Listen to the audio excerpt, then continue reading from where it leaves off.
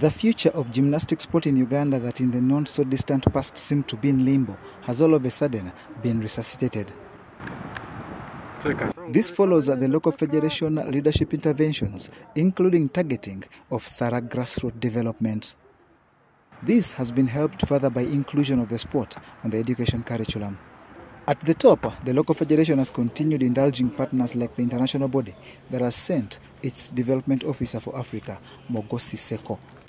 With my initial assessment of the situation, we've realized that there's three basic things that need to be done to help with the development of gymnastics. One is the technical support for coaching and judging, coaching in particular. So in order to answer this one particular aspect, we've actually arranged already for a course which will come in the next month, where we're going to give technical training for coaching, in particularly in tumbling and aerobic, and some fundamental movement skills. The other point that we saw is necessary is support in administration.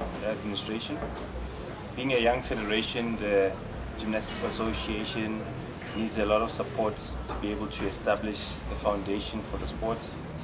So we're hoping that from a local perspective, with the government structures and other stakeholders, they will be able to help to give this support so that we can implement the sport. And the third one is equipment. You know, for gymnastics to be able to be safe, ultimately you need to provide the right equipment. And for that we need space. So space is essential. And the International Federation is willing to assist with equipment, provided that they have space that is dedicated for gymnastics, that it can be set. Gymnastics Association of Uganda head Harriet Aya believes that with availability of basics like infrastructure and funding, the sport in Uganda will flourish. His coming here is because as Uganda we have, of course, at the moment our struggles to do with funding of sports. And so when we reached out to FIG, we were very blessed to have the mother body send us the development officer for Africa, our continent, and is right here to help us implement best realistic programs that can work best for our federation.